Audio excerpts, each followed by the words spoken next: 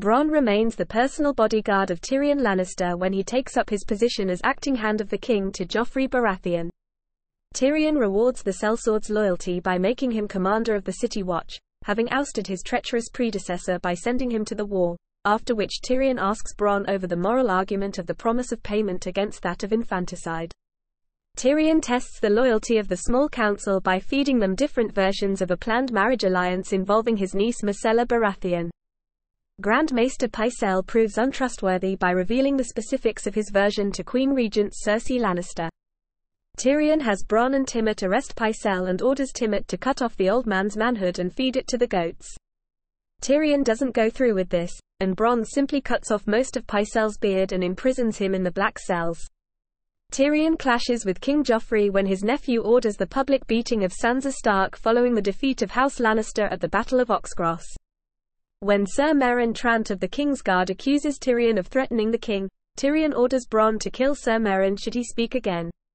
After the ordeal, Bronn suggests that Joffrey is so spiteful because he is all backed up from balls to brains, and would benefit from sexual release.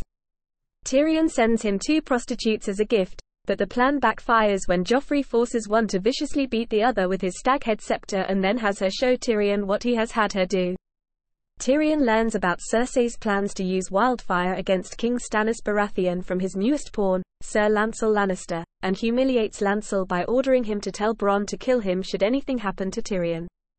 Bronn accompanies Tyrion to the Alchemist's Guild and criticizes Cersei's plan to use wildfire as catapult ammunition because of the risk of accidentally burning down the city, clashing with Wisdom Hallyne in the process. Bronn also informs Tyrion that the small folk believe that he is manipulating Joffrey and blame him for the ills of the city. King Joffrey triggers a citywide riot when protesters throw excrement at him, by demanding that his guards kill them all. Bronn's men are hard-pressed to restore order, and several gold cloaks and the High Septon are killed.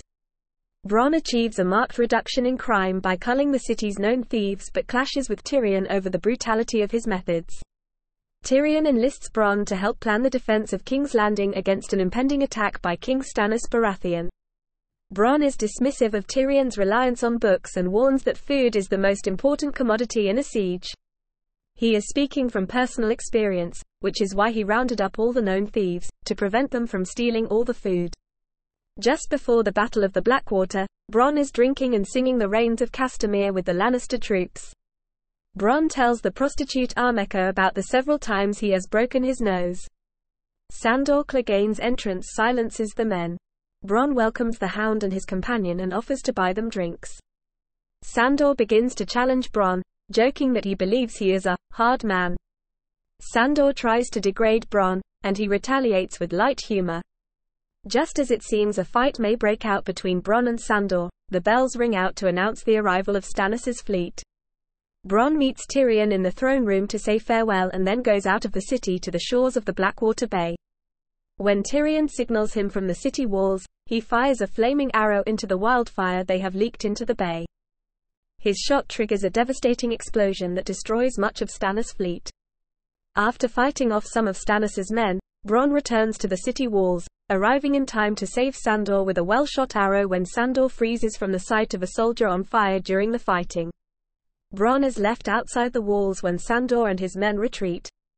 After the battle, Bronn is dismissed from his post as commander of the City Watch, as part of Lord Tywin, setting things back to order, as he sees it.